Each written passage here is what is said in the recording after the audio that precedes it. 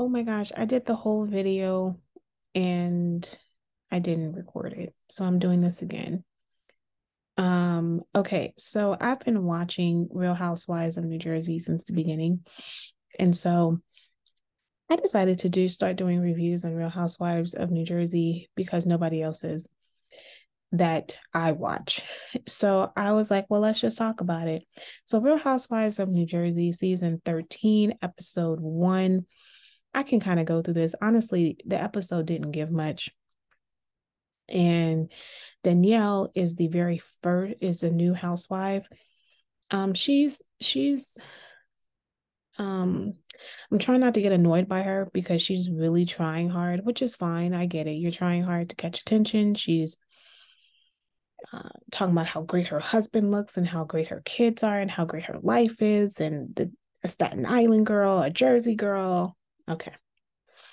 And then her daughter proceeds to give the finger. And I was like, oh, so this is what little girls do. Gotcha.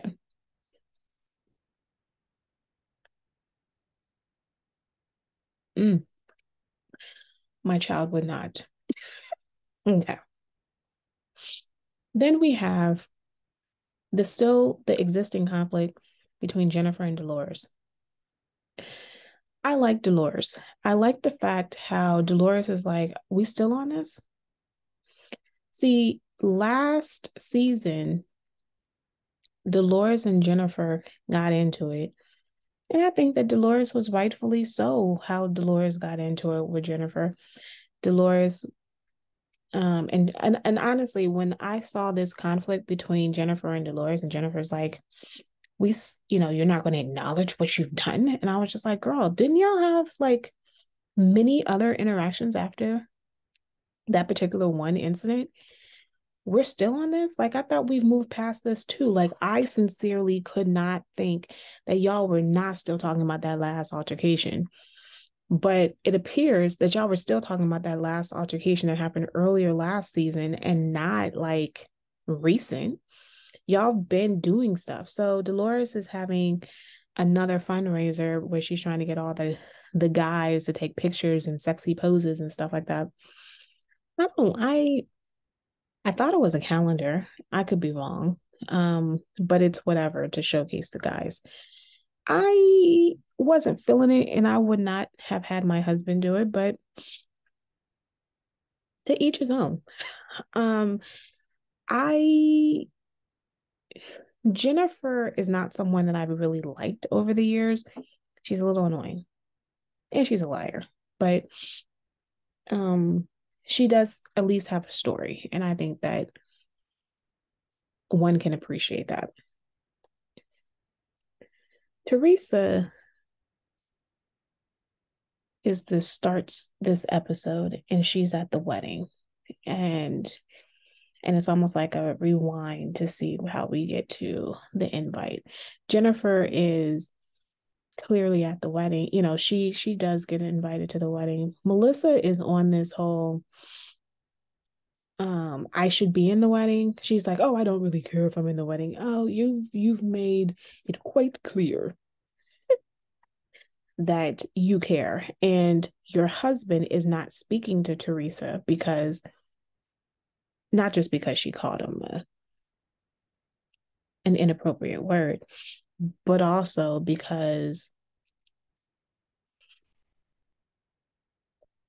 um because his wife is not in the wedding. But let me Teresa blames Melissa a lot for her brother's behavior. And I don't like that because he's going to side with his wife. And to make a man or to make somebody choose between their husband or their spouse and the family is stupid. So I don't like this at all. I don't like what Teresa's dealing with at all, or what Teresa's angle is. But I also want to make something perfectly clear about how I feel about it. I've liked Teresa for sure. I don't think that it's Melissa that's the problem. But I do think that I firmly believe that Teresa's excuse for not wanting Melissa to be on the show is stupid. Saying that it was going to ruin the family. Girl, you don't like Melissa.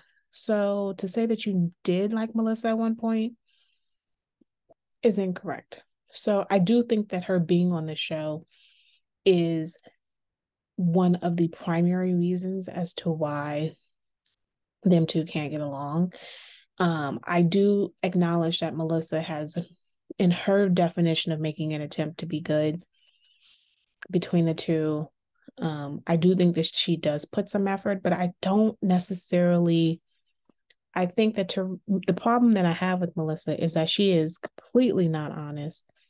And Teresa is also, Teresa is not honest, but until you corner her and then she'll admit to stuff.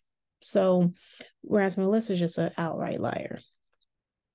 The thing that I have a problem with though is this Melissa scenario. But here's the thing: Melissa and Teresa will never get together for sure.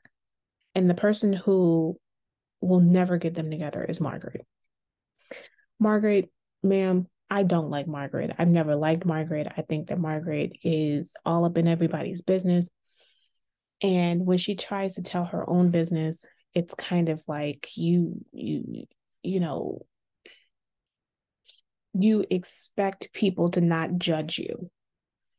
It's hard to not, I mean, let's be honest, we judge women who cheat more harshly than we judge men who cheat. For whatever reason, we just do. And I also look at the way that you treat your husband. I don't like how you treat your husband. And realizing that Teresa was getting married to somebody that, yeah, we all have our hesitations. I'm gonna be honest. I'm not a fan of her husband in the sense that I don't like how he talks to her. He talks to her in public like, oh, just let her talk. Oh, be quiet. Oh, and that's not something I think that the way that he says stuff like that to her in public is appropriate. Because if you're going to say that in public, I'm guarantee you're saying some stuff in private that's not cool. And so Margaret, though, always puts her nose in people's business. When people are getting married, I'm going to let you know right now, they don't want to hear what you have to say about their other significant other. So if things don't work out, they don't work out. And let's be real, Teresa went to jail. Her last husband helped literally sent her to jail. His actions caused her to be away from her kids in prison for years, right? So look, I don't do jail. And she did more than one day. And to me, that is I can't come back from my husband doing actions that led me to go to jail for more than 2.2 seconds. So therefore, this guy is going to be better than her last husband who had help send her to jail. And I say that respectfully because he may be a good dad to his kids, right? And all of the stuff that Joe Gorga has said about him may be from a place of, you sent my daughter, my wife, my sister to jail. However, his kids are going to love their father and don't want to hear the stuff that you're saying about their dad. And that I can respect. And Joe last season needed to respect and understand that. However, my dislike for Teresa's last husband, is still relevant because you sent me to jail. Right? So 2 things can be true. But Margaret, you going to talk to Teresa, and then you gonna turn around and tell Melissa and Joe everything she said, and I already know that Margaret's gonna be like, well, I'm just trying to get them together and trying to play peacemaker. But no, nobody wanted you to be peacemaker. I'm telling you now, nobody said, Margaret, please become the peacemaker. Please create unity. Nobody asked you. And honestly, if that was your way of creating peace amongst them, save it.